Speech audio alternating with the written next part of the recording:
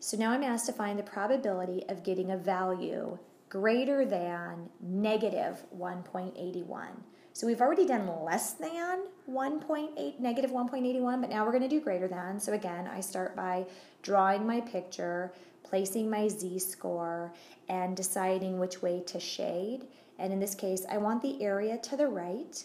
And we say that because it asks for greater than, which means to shade to the right, although I won't do that for a minute because I forget.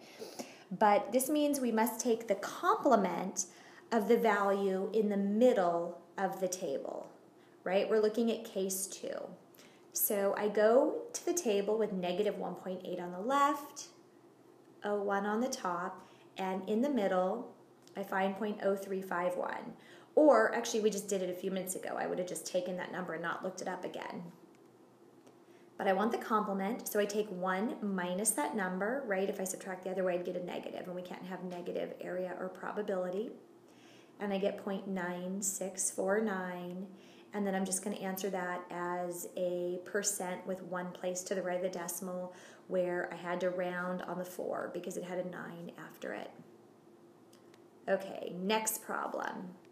Find the probability of a value greater than, whoops, sorry, there's my shading, 3.17.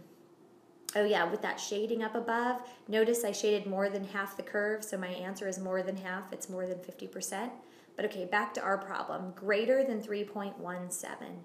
I draw my curve, 3.17 is to the right of 3, and so I'm finding this tiny area to the right.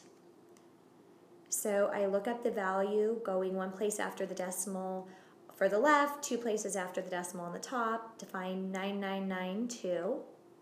Again, I want to take the complement because I have case 2. I want area to the right.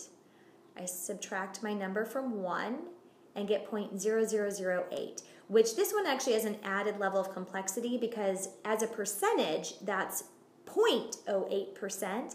And I always like to go 1 place after the decimal, not 2. So when I look at that 0, it does round up, and my final answer is 0.1% of the area. There's a very, very small probability that a value would be more than 3.17 standard deviations above the mean.